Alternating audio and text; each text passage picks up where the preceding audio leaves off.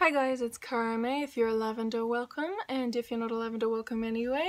Today we're doing another cover, obviously, as you can tell by the title, and as you can tell by the setup. Typically, when it's a, when it's a vertical sort of vertical camera, that means it's a cover.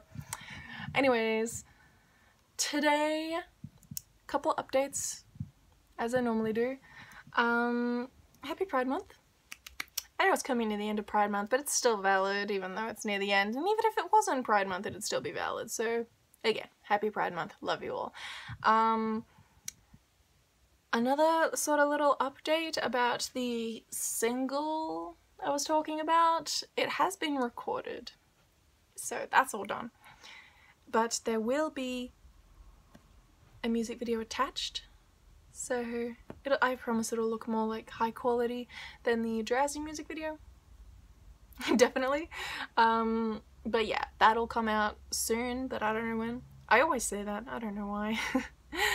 That it'll come out soon, but I don't know when. It's because I don't want to make any promises. The last time I promised a release, it ended up taking a year to actually release it.